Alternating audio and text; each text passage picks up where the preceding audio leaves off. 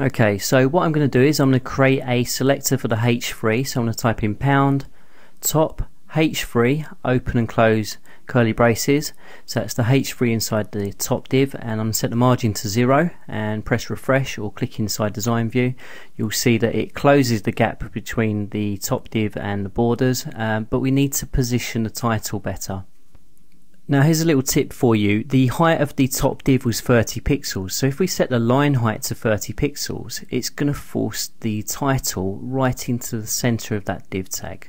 So it's perfect positioning there.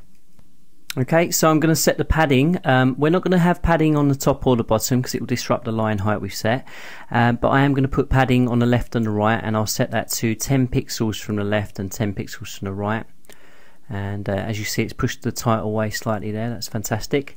Now I'm going to change the font family, so it's font-family : and we'll change that to Tahoma, Geneva and sans serif. And I'm going to change the font size as well, so it's font-size : and I'm going to change that to 15 pixels and put a semicolon on the end and then click refresh.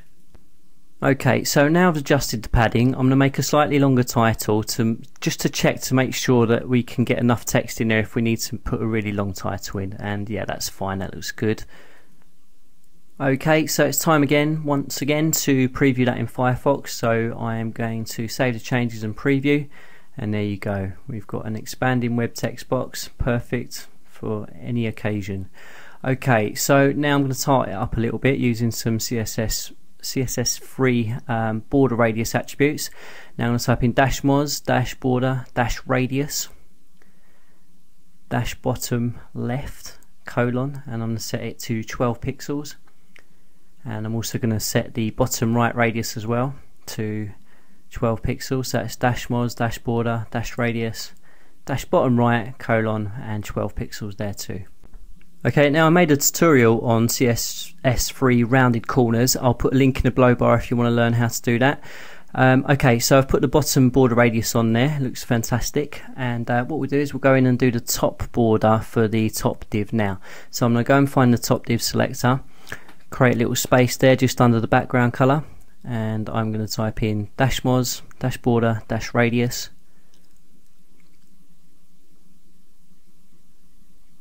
-top left : 12 pixels, and I'm going to do the same for the top right. I'm not going to put in the WebKit border radiuses, you can do that yourself if you follow the CSS free rounded corners tutorial. Like I said, I'll put a link in the below bar for you. Okay, so here's what it looks like in Firefox, perfect expanding web text boxes with border radius attached as well. And you can also experiment if you want to, you can put just a border on the bottom left and the top right, it will look really good. Okay, now here's an example of some that I made earlier with various different colours. Now if you're going to use more than one of these web text boxes and put links in it on a page, then you're going to need to change it from a div with an ID to div with classes to make it valid CSS and HTML. Okay, so I'm going to show you how we can do that now. Okay, so first off, you're going to see the div ID holder. We're going to change that to div class holder, and we're going to take div ID top and we're going to change that to div class top, and we're also going to change the bottom div from a div ID of bottom to div class bottom. Now the reason we're doing that is because the W3C says that if you're going to have more than one instance of a div, it cannot be a div ID, so you cannot repeat the same instance of a div, but you can repeat the same instance of a class attribute. Now you'll see that now I've changed the class attribute, that the all of the styles that are attached to it no longer exist, so all of the div tags now expand to fit the content of the whole page. But don't worry, all we need to do is change the pound signs to dots, and that's representative of the class in the CSS styles. So instead of pound top h3, it will be dot top h3, dot top dot bottom, and so on and so forth. Okay, so now once I press refresh, you'll see all the styles are reapplied to those div tags.